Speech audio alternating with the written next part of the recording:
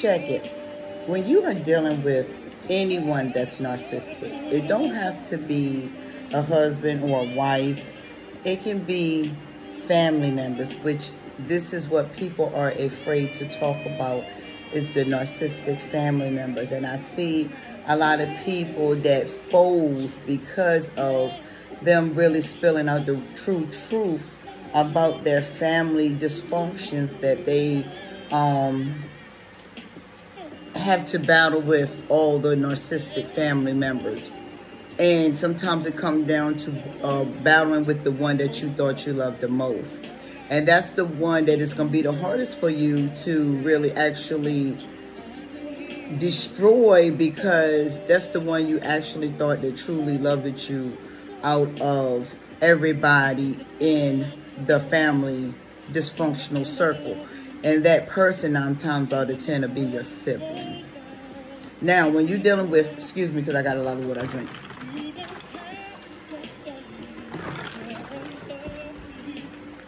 When you're dealing with a narcissistic sibling, the one that I made this before, I talked about this 1 time or 2 times maybe, but I haven't talked about it extreme as today.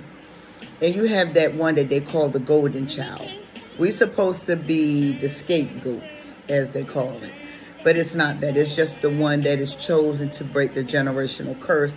They are going to get the worst backlash. I mean, worst feedback from the entire family. And 9 times out of 10, they're going to use the one that is always dominated, or the ones that they have built up or created to, you know, tear down the other siblings, regardless if they are men or women. If you got a brother or brothers, they normally tear down the sisters. If you got sisters, they normally war with the brothers.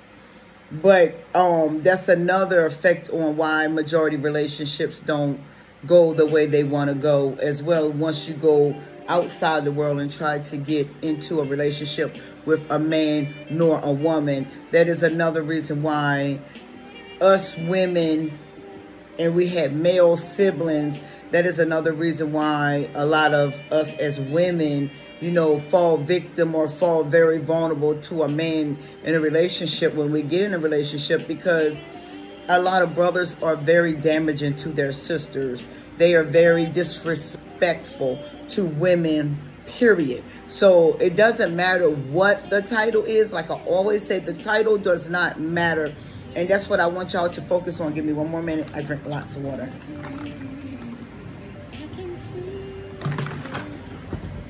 I was going through this depression and taking these meds and talking and doing all this extra stuff. It drives my mind up. But regardless if they're brother, father, uncle, cousin, male cousin, any family member that has a title and they're males, they have a tendency of want to win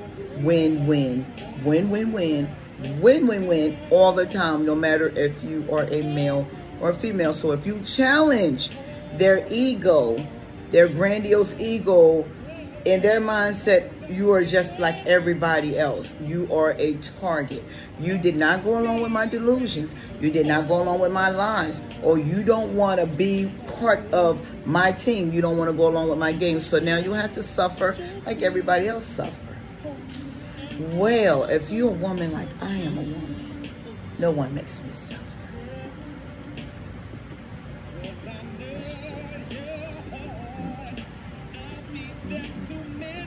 Only one make me suffer is Christ, telling and exposing the truth. And I'm not even suffering for that part, because now I know what I got to go through and I know what I got to do. I no longer suffer because now I know darkness games, and I know that it doesn't matter the title.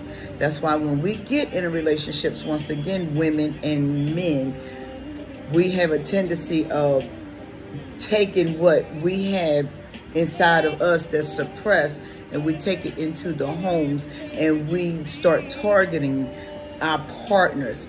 You know, our partners start becoming a victim of what we've been producing all along.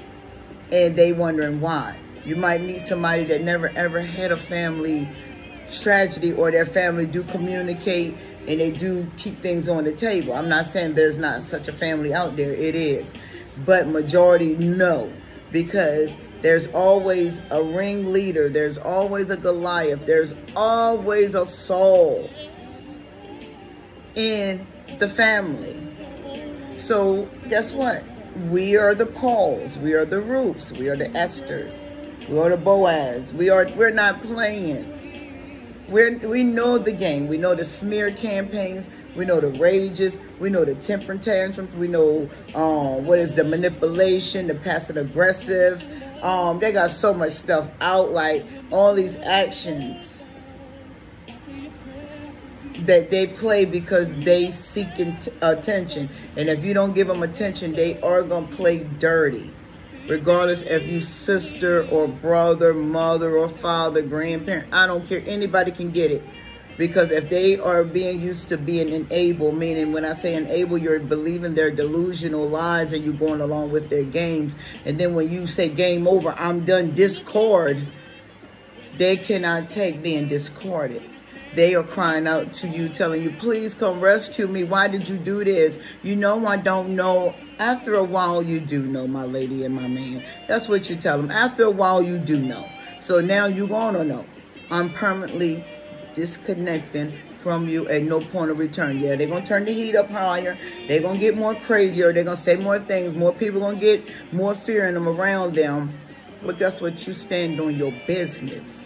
Family or no family. Never let anyone bully you into keeping them in your life. I don't care who they are, because you are too precious.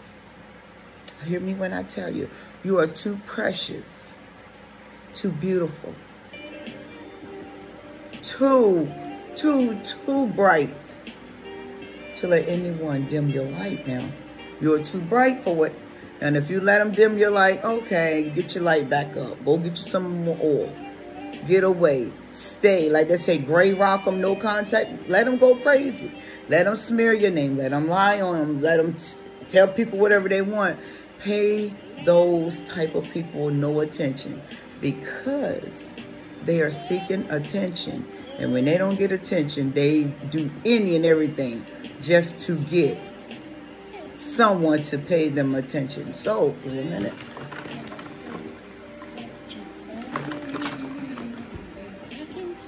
And actually, it's 1 something in the morning, 1:24. I just got up. I went to bed. My depression kicks in. I go to bed. I love to sleep off the depression. But anyways, yes. It's just gonna be. It's just a test. Like, you know, I said whatever I had to say. That's it. I have no more else to say to no one. If you have no growth in my life, why are you here? You are not going to stop me. I've been through too much. And you have to tell yourself, I've been through too much pain. You had to look all up in the air. You see, I do my eyes. You've been through too much pain, child. Just sit here and play boy and girl games with you, my ladies and my men. You know, you just how you had to just talk to them. Look beyond the titles, because a lot of family members feel entitled to your life. They're just like any other narcissistic person. They want to be clingy because they can't do it on their own. They're going to fall in the pit. But guess what? That's their choice. It's not your choice. It's not even your choice to even take care of your siblings. You're supposed to have a beautiful relationship with your siblings. But because the family dysfunction is so screwed up, everything is backwards, it's hard to rearrange it forward. But guess what? Us chosen ones don't give up. We don't care. We're going to die trying. So if we die going out, oh, well, we try. We don't quit. So when you stand up against family members, when you're trying to change the bloodline, you're going to have all kinds of things coming at you. Just like if you're in a workplace that's very toxic, full of toxic people. It's narcissistic people are just toxic. People are toxic. Unhealed people are unhealed people. They spit the same lines and words. If you just look at the cycle of what they talk about, y'all will stop paying the words that they say any attention, okay? But when a narcissistic person go on rage, they don't care who they target. You got me? Stand on your business, please.